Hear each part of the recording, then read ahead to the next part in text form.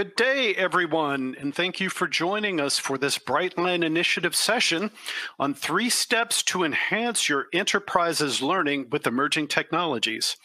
I appreciate your joining my colleagues and myself for today's session, and we hope that and expect that you're going to be engaged with us in this really interesting conversation. My name is Steve Townsend, and I'm the network's facilitator for PMI. I've been with PMI for 20 years now in a variety of different capacities. For the past 10 years, primarily focused on thought leadership and content. I also want to introduce Dr. Ed Hoffman, who has retired from NASA as executive, working on, he was actually the Chief Knowledge Officer for NASA, appointed in 2011, and held responsibility for system-wide strategy integration and deployment of knowledge services. He's a strategic advisor with PMI, focused on integrated systems for talent management, knowledge engagement, and learning strategies.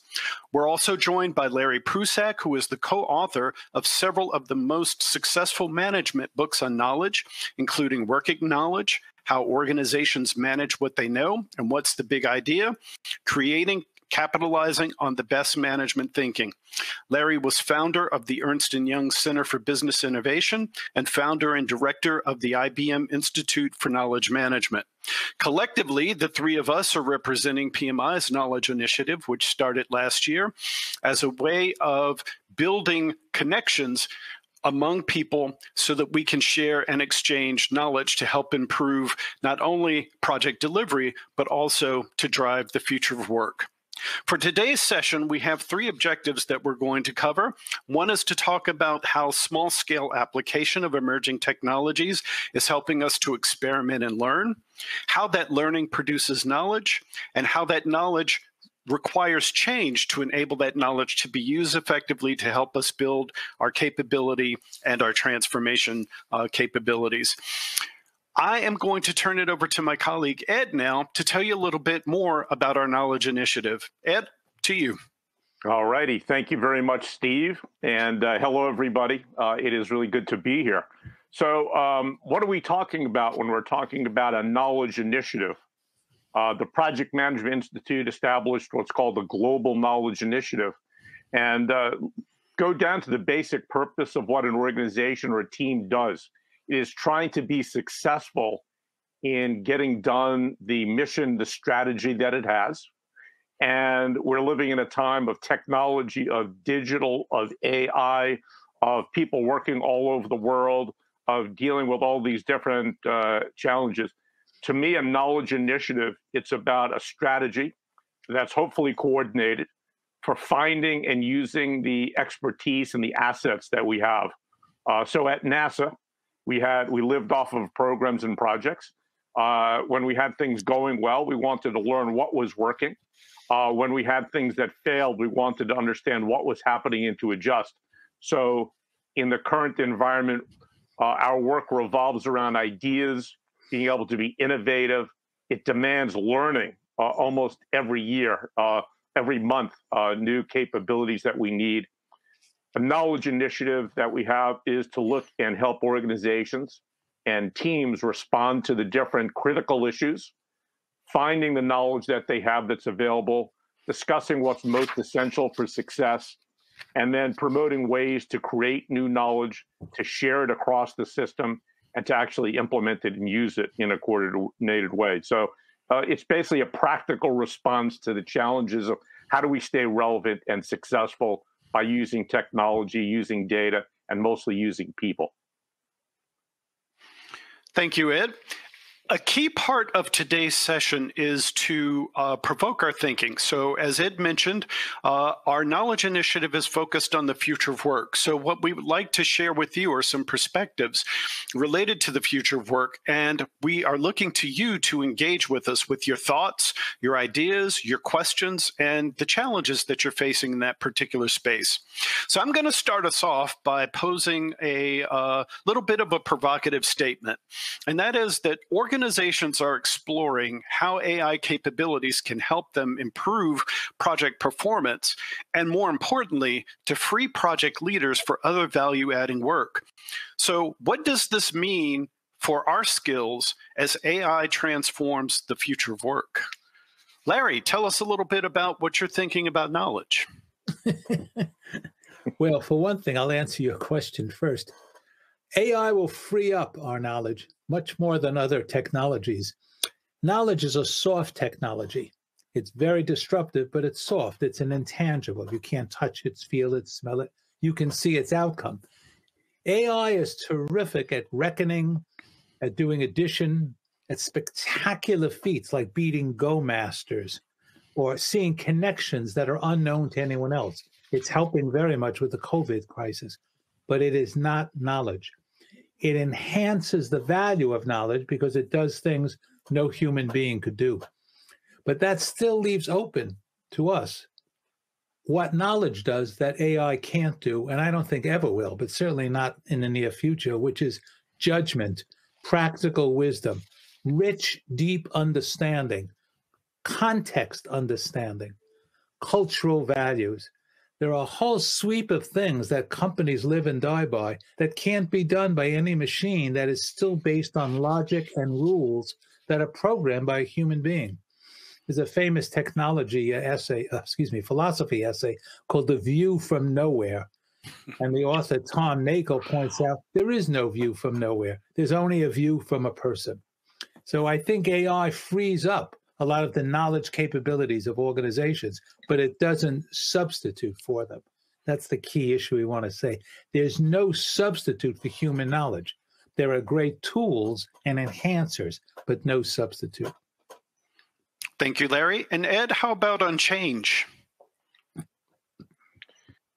Yeah, I think, I spent most of my career at NASA, organizations, projects, and, fundamentally, I was pulled at the Washington, the headquarters level after one of our disasters, after the Challenger space shuttle disaster in 86.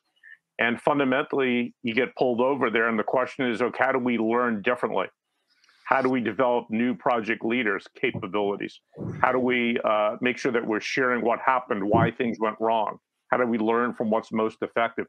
So it became very clear to me that my challenge wasn't the technology or the discipline expertise. We knew the things that needed to be done. My problem was that I was located in Washington, and my workforce that I was trying to impact with this change of capabilities, of learning, of certification, were spread across 9 centers, field centers. And not one person there had to care about anything that I said. I would go to the different centers saying, we're starting a learning initiative. We're starting the NASA Academy for program and projects. And they would say, oh, that's nice. Let me know how that goes.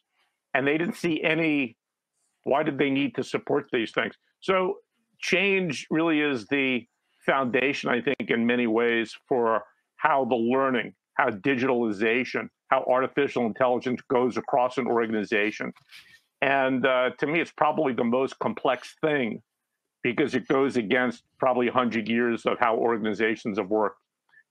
In the past, when I started at NASA, it wasn't that long ago, but the notion is that you had leaders, you had managers, they told you what to do. You either did it or you left.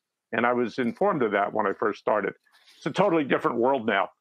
It's a world where we're constantly having to change new capabilities. The dynamics of the world are changing, new technologies, new approaches, new ideas, new initiatives. Transformation is all over the place. And how do you bring that across an organization? And I'll close this part of change. What I found out early is that most change is managed wrong. Most change was managed wrong. So my education really was as a change agent. I went to Columbia University. I got my degree in organization development, the study and the management of change. And I learned all these models, and I learned all these processes, and I learned to take people through phases, and I learned different tools. And then I found out I would deal with people, and they would say, we don't have to listen to you. Literally, they would say, why do we need to listen to you? And what I would say is that the tools and the technologies today and the different ways of supporting change are important, the models that we have. But the essential solution is people. It's the ability for people to decide they either want to support the change or they don't. They want to work against it. And that's why I think they say something like 70% of changes, large percent of projects don't succeed. And it's my experience is that we don't connect with the human element and we avoid emotions, which is the essential aspect of how change and ideas permeate an organization and a society. Yeah, Ed, I think that's a great observation. And as I do presentations, I have a slide which has a bunch of people in a line kind of conversing with each other. And it says that 70 to 80% of the challenges we have in our projects relate to people, but 90% of what we're taught is about process, is about tools, is about artifacts. So we really need to remember that projects are really about bringing that collective intelligence to bear so that we can solve difficult and challenging projects and produce something that's going to be of value. So definitely agree with that. And I just want to provide a little bit of background and context around this concept of how organizations are using AI and these disruptive technologies, and then to put it in our current contemporary context to kind of set the stage for the opportunities for project leaders in this space, or as we say at PMI, for change makers, because you don't have to be a formal project manager to try and get new things done, to try and bring a group of people together. So this is really applicable for any change maker. So a few months ago, we had a strategic dialogue session with members of our Global Executive Council. So these are about 90 organizations from around the world that are fairly sophisticated in their project program and portfolio management capabilities. And the individuals who sit on the council are responsible for helping to build and evolve that capability within their organization. So we were having a conversation around how project management can be impacted by the use of artificial intelligence and data science and other disruptive technologies. And one of the elements I shared with them in the presentation was how some organizations are using small experiments to practice and learn and get used to using the technologies to see how they work in practice.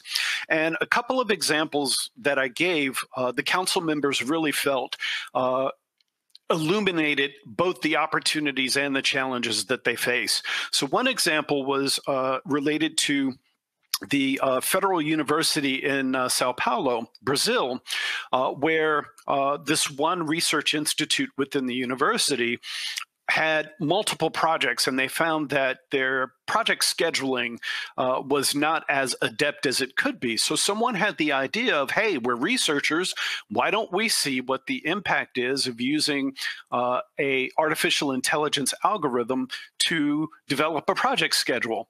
And why don't we do a comparison with taking our best scheduler and having them also design a schedule on the same project? And so they used the technology, they developed the algorithm, they practiced with it, they refined it over time. And then when they were ready to do the experiment, they had all of the project elements identified, and they fed that into their computer. And at the same time, they had one of their schedulers use a work breakdown structure to actually develop the actual schedule for the project. And what they found when they actually executed the project and monitored how well both the AI bot and the scheduler had done, the AI bot actually was much more accurate in its predictions of how long it would take to produce the work. And as they started to explore some of the reasons why that was the case, they found a couple of things that were important. Number one is they found that the AI bot was programmed to look at how schedules had performed on other projects. So it was able to consolidate data and information from a variety of other sources and look at how the work flowed over time and where some of the issues and gaps occurred. And so it was able to use big data and consolidate that in a way that it was able to analyze and develop a more realistic schedule. But more importantly, the artificial intelligence component was able to weed out any optimism bias that an individual or the project team would bring into the process, which was really key because the AI was using objective information to try and develop the schedule, whereas the scheduler was using their best estimate in engagement with others on how long do you think this work is going to take. So the key thing about this particular project and the research that came out of it was that AI can help take on some non-value adding tasks that actually help the project perform better. But that people aspect is always critical. And in the second example that we talked about, we used the example of Alibaba in China. Now, Alibaba is kind of the Google for China. And so you have people using this search engine to find information, to access services, et cetera. And the folks at Alibaba realized that they were collecting a lot of data on questions that people had, on things that they were looking for, et cetera. And as they started to mine the data, they started to notice particular trends that represented the opportunity to develop new products that would better meet the needs of customers. And so here's where you have the human intervention. So you have the data system telling you, here's some things to look out for. But then you have the people element on how do we actually use this data to bring about something that is going to be transformative and help deliver value to people. And so Alibaba reached out to particular companies like Lego, a toy manufacturer, like M&M Mars, candy maker, with their big data and their ideas. And together they negotiated, how can we use this data to help you deliver a new product? And how can we work together to get that product out to the market, to the people who are really interested in that particular product or service? And so working together, they were able to accelerate delivering new products to market. And once the products hit the market, they actually had a much more significant success rate than traditional products because they were able to then target the product to the market that was looking for it. So those are examples of how companies are using artificial intelligence, data science, and other technologies to think differently about, one, how do we do our work? How do we organize our work? But at the same time, how do we use this information to help us in that next phase of innovation, to help enhance or accelerate the ability to deliver value to our customers? Now, since we did that session, we've been talking about other elements of exploration that PMI can enable related to the use of these technologies. And I was doing a presentation for a government agency in the UK last week, and my colleague Ed has also been having some engagement there. And that engagement prompted me to think about something, that COVID-19 has actually resulted in a significant shift that I think is going to be relevant for the use of artificial intelligence and these disruptive technologies, because COVID-19 shifted the way in which we work, and it also shifted our reliance on different skills. So we now have project teams that are sheltered in place. So you have individuals working from their homes. Very few people are going into the office these days. And so they're having to use these digital technologies and platforms to coordinate their work. Now, one would think in that kind of environment that individuals would be focused on, how do these technologies enable us to manage risk better? How are these technologies helping our underlying project performance, et cetera? How are we tracking how we're doing? But in most cases, from the leading corporations to national governments, the focus has shifted away from technical project management and more towards interpersonal behaviors, because now we're having to check on each other and make sure that not only are we doing the work, but how do we feel about the work? Are we feeling isolated? Are we feeling that we're still part of this connected team? How are we influencing each other? How has that been changed as a result of now everything being done in a virtual workspace? So we're seeing more and more requests coming in from our organizational stakeholders. Can you do less technical PM training, and can you do more around these soft skills, as well as how do we learn from experience? So how do we take the experience that we have in working face-to-face and change and adapt them for more virtual environments? So with that, I'm actually going to pass it over to Larry to expound a little bit on the concept of knowledge and how knowledge plays a role here. Okay, thank you, Stephen. Very interesting, both of you. About 10 years ago, I was working for a firm that loved publicity. And I got a call from a reporter from the Wall Street Journal and said, gee, you're doing a lot of work with knowledge. Can you explain to me the differences between knowledge and data and wisdom and these other things? I said, well, how much time do you have? He said, no, give me just in 2 sentences or so.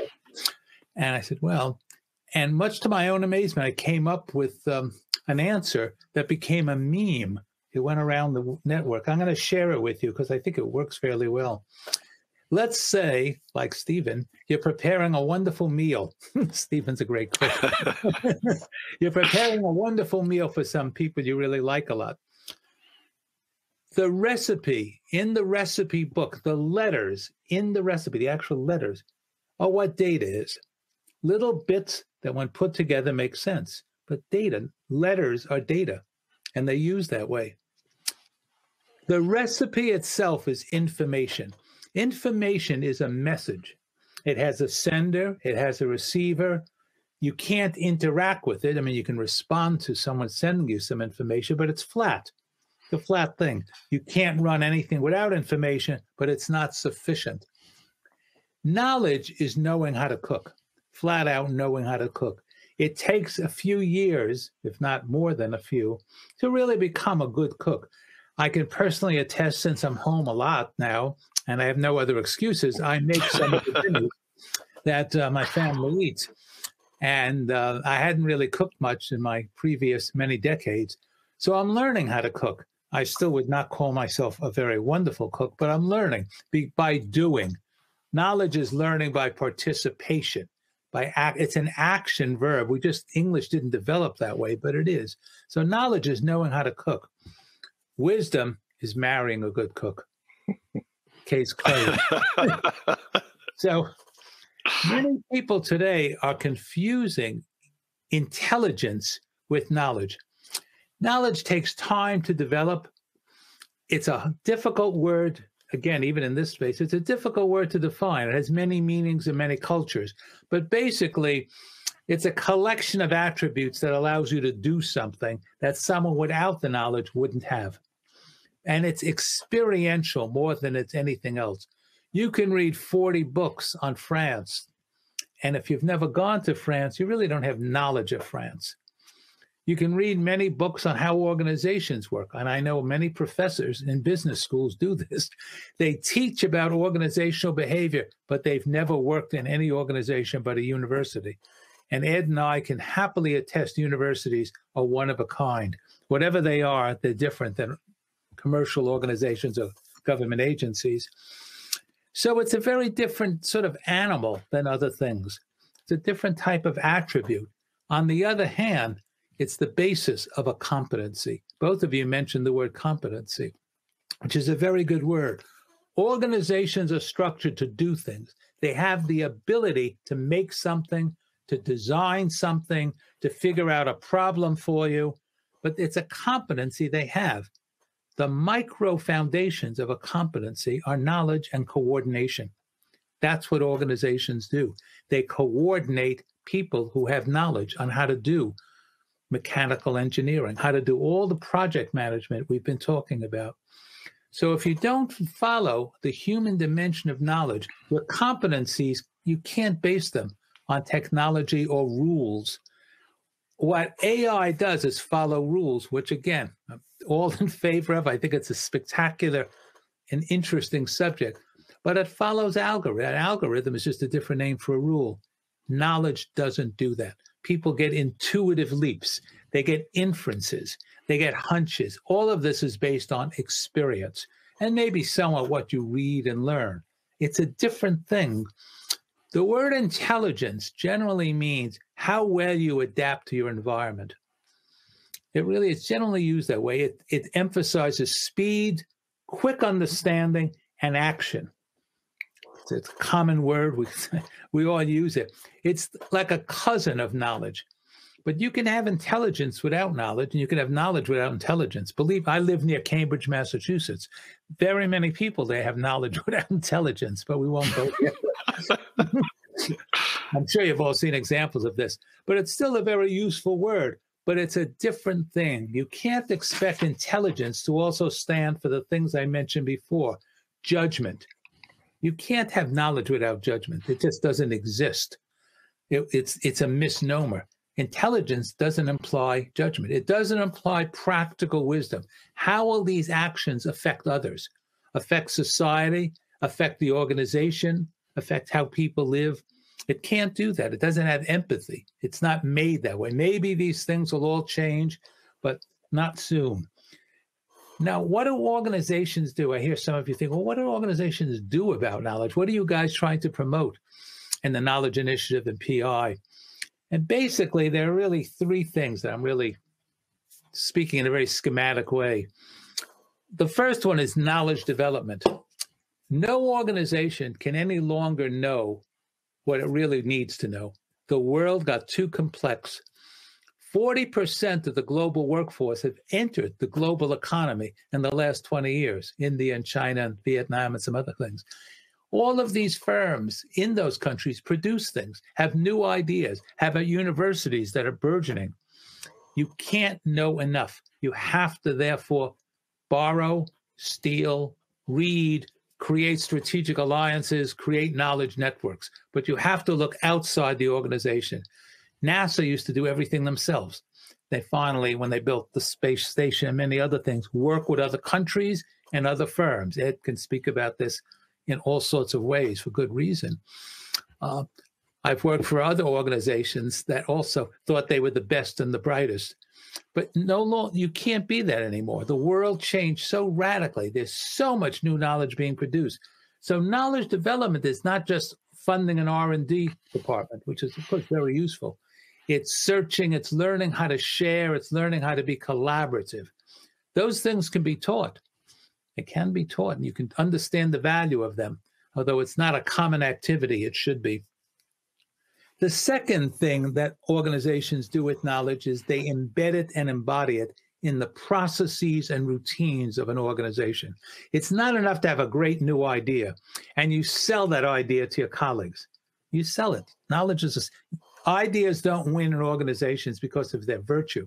They win because they're well sold by people who have a good reputation. But once you do that, you want the knowledge to really be action. You want it to turn into intelligence. So you have to embed it in the routines, the programs, the projects, and the processes of the organization. If it's a new technology, a new soft technology, a new hard technology, it needs to be embedded and embodied in people through training and various activities organizations do. And the last thing, which is the hardest thing to do, is what's called knowledge transfer. Many of you in this audience, I'm sure, work for firms that have global operations. And it's very hard to transfer knowledge. It's not, unless you can do Vulcan mind scans, you can hold on to the thing and, oh, I know what you know. Generally, the knowledge has to be adapted. You have to move the knowledge, change it, have it adapted by another culture, by countries that are very different than ours. And by transferring it, you have to turn it into information, unless you go and teach it live, which people begin to do. It's a tricky and difficult skill, I must say. I've seen it in many organizations. Some really get it right. The larger ones, the larger firms that have global operations are getting very good at this, but they've studied it. These things are not natural things. You can't just send a document to someone in Indonesia and you're in Washington. They may not make sense to them. You have to adapt it. You need to adapt it before you send it, and the user needs to adapt it to their needs. So those are the three main activities firms do: development, retention, and transfer. Some of them do all three. Some focus on one, some focus on the other. A firm like McDonald's focuses on retention. Here's how you make the hamburgers. Here's how you run the franchise. And it works. Intel does the same thing. Some firms work purely on development. A lot of consulting firms, firms that sell advice, a lot of the investment banks. And any large firm, any global firm has to develop knowledge sharing, knowledge transfer techniques. So the intelligence tools we're talking about, which again are really fascinating in how they work, are still based on rules. These activities that we're talking about can't be performed by machines. These machines mirror the programmers, the people who write the program, which is, again, the only way you could do it. The view from nowhere, there is no such thing. We are stuck with ourselves, and our advancement depends on knowledge and intelligence, a human's attributes for the foreseeable future. That's all there is, folks. All right. Thank you, Larry. Very provocative, very insightful as well. Ed, tell us a little bit about how all of this fits with change. Yeah, no, I think it's perfect examples. And of course, I've worked with Larry for 20 years, changing and impacting NASA. So a quick story. I think that kind of gives the example. One of the things that we recognized while we were at NASA is that about 80% of the projects and the missions taking place were international collaborations, which a large part of the work is done by different countries. And so one of the ideas was, let's set up an international project management community of all the different countries and nations working, and it would just be to share knowledge. So I presented that, I talked to it. There was a real positive reaction. There was some skepticism as some countries said, why is NASA willing to share knowledge? And this is kind of a different approach, but it was going well. And then we slowed down. We had one of the senior leaders from a key partner in Japan was skeptical, and things were slowing down a little bit. I was getting ready to go on an international trip for something else not related to that.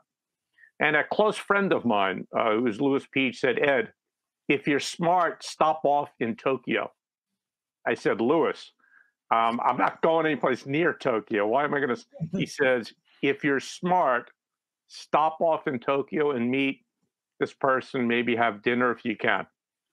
I said, I got to justify to the government travel folks. Why? They're going to think I'm having fun in Tokyo. They're not, Anyway, I did what he said. It added a lot of hours for this one day.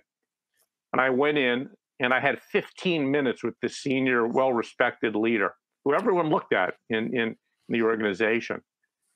And about 5 minutes in, he said, you're here just to meet with me. I said, yeah, I'm on the way to, but yes, I'm stopping. And he said, that's very respectful.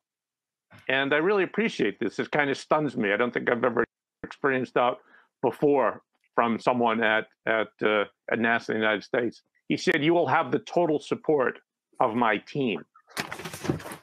And basically, we had that.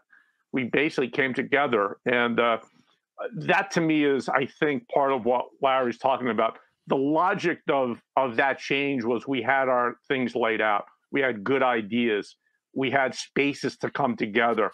We had things laid out. But the actual agreement to say, me and my team will totally support you, came from that 15 minutes of sitting down over tea and coffee and talking, and that sense of respect and openness. To me, that's the part that is the human aspect of change that, in my experience to this day, most organizations and teams, they would talk about, but they ignore. They're not going to let that person fly that extra day to Tokyo, even though it's going to have so much more value and benefit. And so to me, that's what I react when I hear Larry's notion of the development time, the retention time, the transfer. It's inherently human, and that's the only way it works. All right. Well, we will jump into questions. We actually have about 4 questions here, and we're going to start with one that says, we keep saying AI, but it sounds a lot like machine learning from past experience. Is this the case, or is there an AI that can analyze your projects available to us? So I'll take that one. And I think on the first part, the way that I'm reading the literature related to AI is a combination of machine learning, but also data analytics, particularly big data analytics.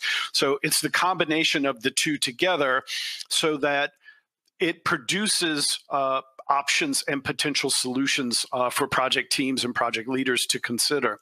Now, on the second part, is AI actually applicable to projects? As part of the outcome of our conversation with our Global Executive Council, PMI is sponsoring the formation of an AI knowledge network so that we bring together people in the project delivery community, we bring in researchers, and we bring in thought leaders that are exploring these issues to see if we can support in some way not only the acceleration of AI and its application in projects, but also have a community that can share and exchange knowledge to help make that happen. And to give you an example, we will probably be reaching out to folks at PricewaterhouseCoopers, who produced a study last year that indicates in about 3 to 5 years, there will be an autonomous project predictability analytics capability that will allow AI to actually manage small projects. So if that's going to happen in the next 3 to 5 years, we want to make sure that PMI is a part of that. And so this knowledge network will help us ensure that we're a part of that solution. So yes, there is that opportunity, and PMI is trying to be on the forefront of making sure we can leverage that for the future of work. Second question, and this is perfect for you two gentlemen. How can we encourage knowledge sharing across an organization? What can we put in place to encourage knowledge sharing, such as knowledge sharing workshops, any other initiative? And to what extent would this become too bureaucratized? Let's do that second part first. Let's talk about bureaucratization, because we've talked a lot about organizations kind of going overboard on knowledge management capabilities. So tackle that first. Who'd like to go first? All right, Larry. I'm going to speak with Ed's voice here. We had this problem. When Ed was appointed Chief Knowledge Officer, and Ed and I tried to work out, well, how would we organize the whole effort of managing or to somehow working with the knowledge that NASA has or needs? And how would we organize this office? Ed's in Washington. A lot of the centers, they're not suspicious of Washington, but they weren't exactly embracing it, and they weren't embracing Ed. And we came up with a number of models that I think were quite useful. And one that really worked was a federal model. Don't manage knowledge from a centralized position. Manage it somewhat like the U.S. manages itself through states. We have a federal model. There were 13 centers. I don't know if that number is still right. And each center had their own chief knowledge officer. They knew what knowledge is profoundly local. It's a local phenomenon. People on the ground working there know what the knowledge is, what they need. And this way, Ed could coordinate those centers in such a way he can speak for them in Washington, but he's not managing it. I would say that's one way to avoid that bureaucratization. The first knowledge project I ever worked in an organization was for the World Bank, and they put in place a knowledge office, and they tried to manage the knowledge of all the World Bank employees who were spread in every bloody country you could think of. And this was a crazy utopian fantasy, if you think about it. And it was a terrible failure. It all blew up, and it gave the subject a bad name. You can't bureaucratize it. You can't centralize. You have to work in a somewhat of a spider web federal model. Manage the people who are really on the ground, as the Army called it, ground truth. Manage them. Sorry, Ed, I took all your points. No, not at all. I'm going to use your voice and say T-E-A, T. This is actually, Larry talks about this. This is work done by Nonaka. And it's also interesting that knowledge it's so important. It's approached different ways. There's an Eastern approach to knowledge. There's a Western approach to knowledge. Despite the fact that I've spent my life in the West, I prefer the Eastern approach, which is about conversation, which is about coming together. And the notion of tea is really about eating and drinking, coming together so that we're talking. You want to create places and spaces where your people can talk together, tell the truth, disagree, policy and standards are essential. It's a part of the fabric of knowledge. But it becomes a problem when people can't disagree and say, hey, that policy we have we got to get rid of it. It's not working. Tell me the story why. And so teach at Columbia University. Many of the best times are when we get together over dinner. And because then people can get comfortable, they can be human. So eating and drinking and coming together, conversation, one of our colleagues, Nancy Dixon, who's part of this podcast club coming up, likes to say connection before content. And it's so right. We have to take the time to allow us to connect with each other, to be social. And so tea is the way to promote the sharing of knowledge. Yeah, and I think, Ed, you and I learned from some workshops that we've done recently with some government groups that there's often a bias towards doing the work and not enough about who we are and how are we going to work together, and using our connective knowledge to develop our plans and to build in that element of adaptability so that there's not only shared ownership at the beginning, but there's shared accountability in being able to move things forward. And we did a workshop recently for a government body, and they came back to us and said, you know, it was really kind of a duh moment that you brought us together with other people in the government and we got incredible insight. And how silly of us to think that we're an isolated island and not realize that we have, you know, other people that we can reach out to who are in similar situations that we are, who've dealt with similar types of issues and challenges. And why aren't we leveraging that knowledge when it's, as Larry said, it's local, it's accessible.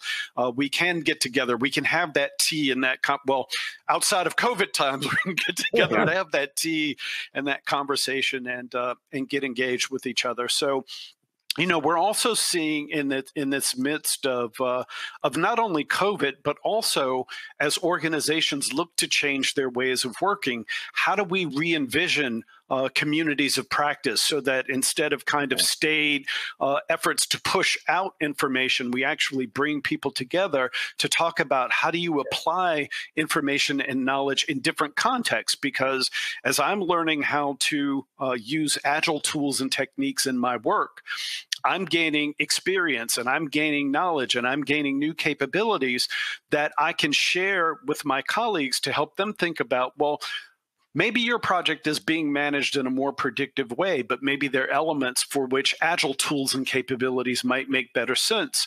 But if you're not learning from my experience, and if I'm not sharing my knowledge with you, then we're continuing to operate in isolated silos. So to Larry's point about knowledge being social, if we're not sharing it, if we're not bringing it to our team environments, it's not really being used in the right way.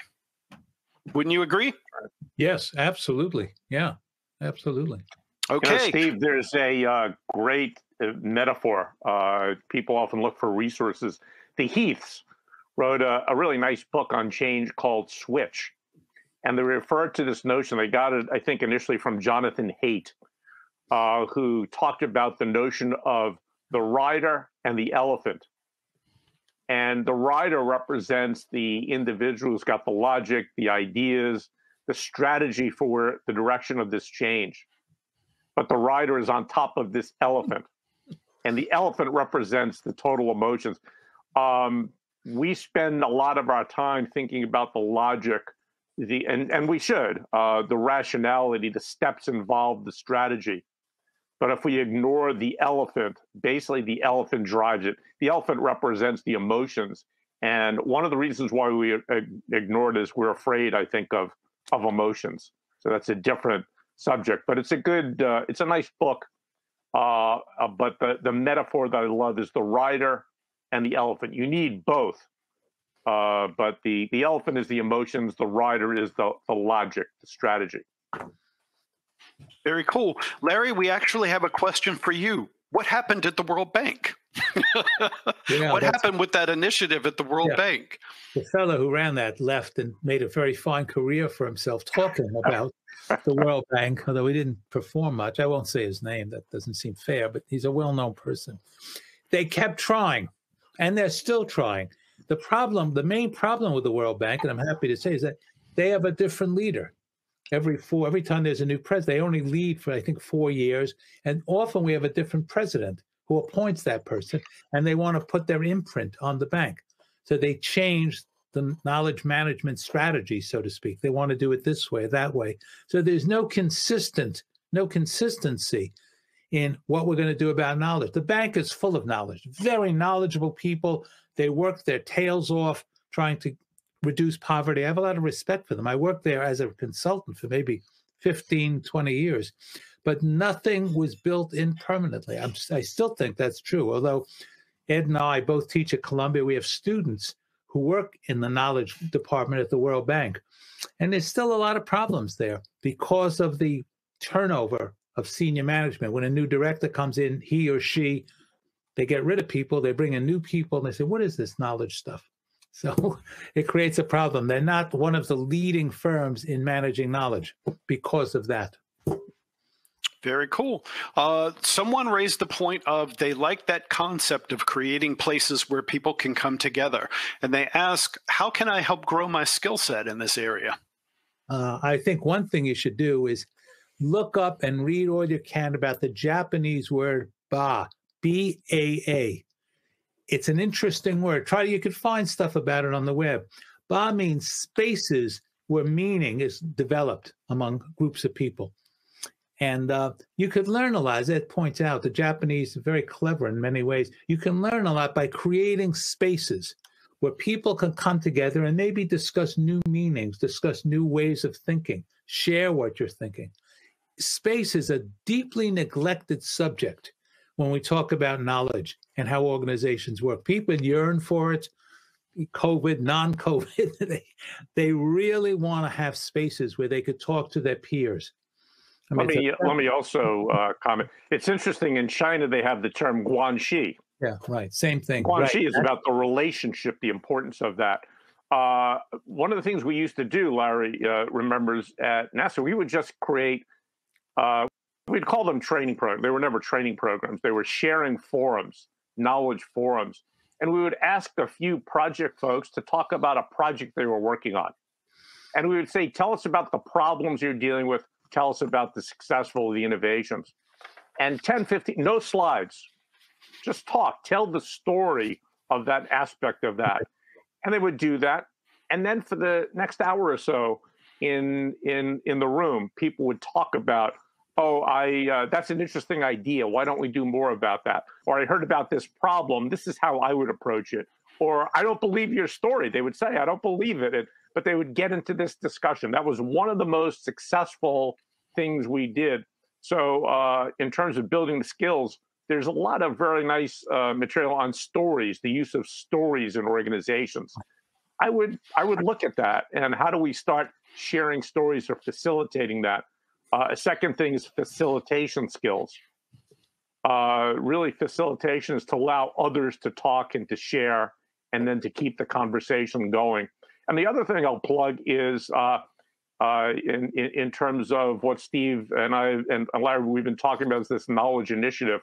We're starting it with networks around the future of work, networks around AI, which is people coming together to practice and to share their knowledge, their wisdom, and their expertise. So be a part of that, see how it goes, and see if you can take those things to your organization.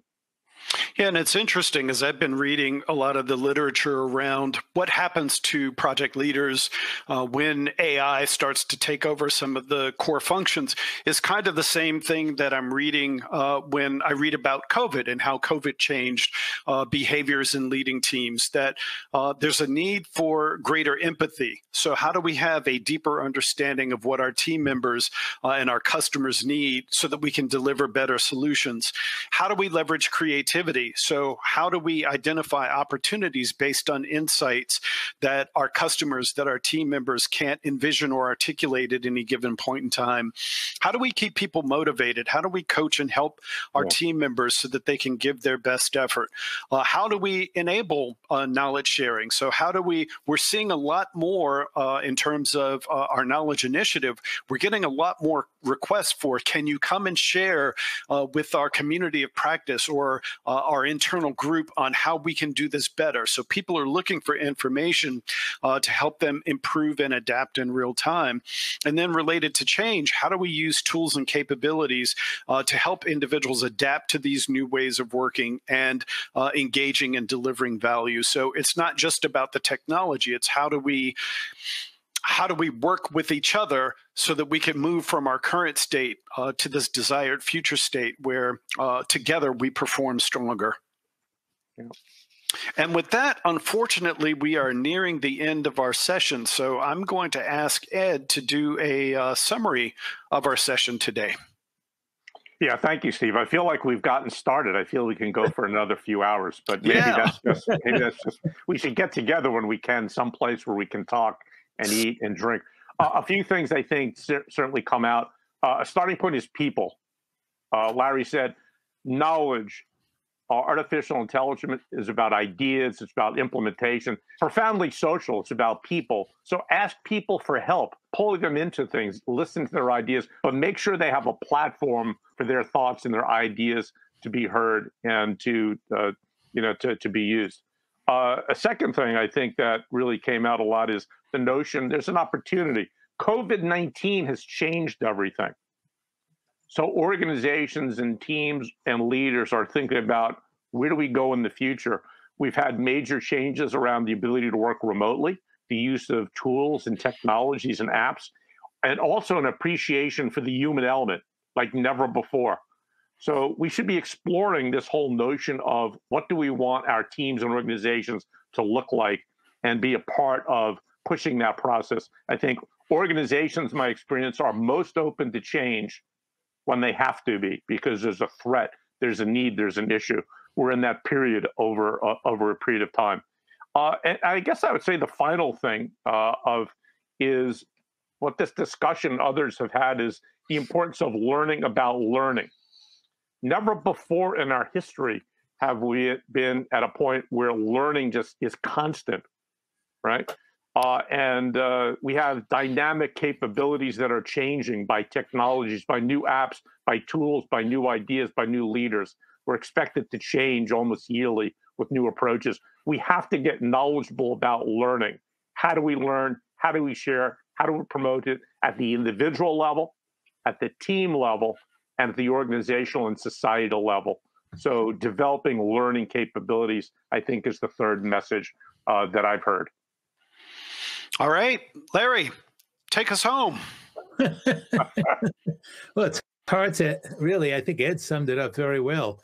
I think if I had to basically sum up the thing, we're talking about people are more important than anything else. In fact, Ed and I and a colleague, Matt Kohut, wrote a book recently, which we published later in the year by MIT, called Humanizing Project Management, that even in activities that previously had been seen as best done by Gantt charts or some sort of rigid logical sequence, really would benefit greatly by using human tools, soft technologies, a la culture and knowledge and teamwork, things along that line. I think that's really what we're saying here. The three of us, we all have different sort of work backgrounds, though Ed and I are somewhat similar. But if you ask a lot of people who've been studying work, studying how things are working, especially COVID, you're right, it's a very interesting experiment. God, it's an awful thing, but it gave us some interesting ideas that people really are the most valuable resource. Firms have been saying this forever, but they never really practiced it until I think quite recently, I have to say. And I think that's what we're saying, use the people, find tools and ways to use people in a humane way. It's the most expensive thing you have. I mean, if you think about it, you spend more on salaries than you do on any capital goods. And very rarely do you use the capabilities of these people. And they don't often have the infrastructure to contribute which is what we're really talking about. So I thought it was a wonderful discussion, guys. Thank you very much. And thank you, Larry. And we actually have a comment. Someone loves your outfit and asks, are you in the middle of snow?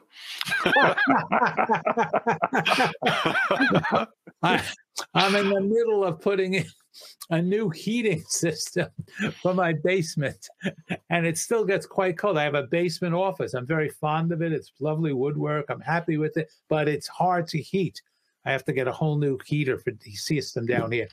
And God has removed my natural warmth from my head. And therefore, you see this hat. I really like the outfit. Thank you. Well, everybody, on behalf of the Knowledge Initiative and the Brightline Initiative, we thank you for joining us for today's conversation around how to enhance your enterprise's learning with emerging technology with my colleagues Ed Hoffman and Larry Prusak. We appreciate your joining us today. We also want to invite you to join us for our Center Stage podcast, which you can access through our project management or PMI.org website. Just type in and search for Center Stage, and you will have a collection of a variety of different podcasts on everything from artificial intelligence to resilient leadership to how do we actually unlearn behaviors and processes, et cetera, that can actually hold us back in today's environment. So visit us at PMI.org and look for Center Stage podcasts. We also invite you, if you're interested, to join us for our Center Stage Podcast Club, which is a live moderated session, which gives you an opportunity to interact with some of the guests that we have in our Center Stage podcast. And coming up will be Madeline Blair and Nancy Dixon on resilient leadership for our next podcast, which is scheduled for March the 13th. So if you're interested in that, please visit projectmanagement.com and look for the podcast club, and you can register for that activity and event. And as I mentioned, we look forward to coming back and sharing additional information with the Brightline Initiative audience on different aspects of the future of work. So with that, I will say that we are a wrap today. Thank you all for participating and for your questions and engagement with us. And we hope that you have an awesome day of learning. Take care, everybody, and have a good one.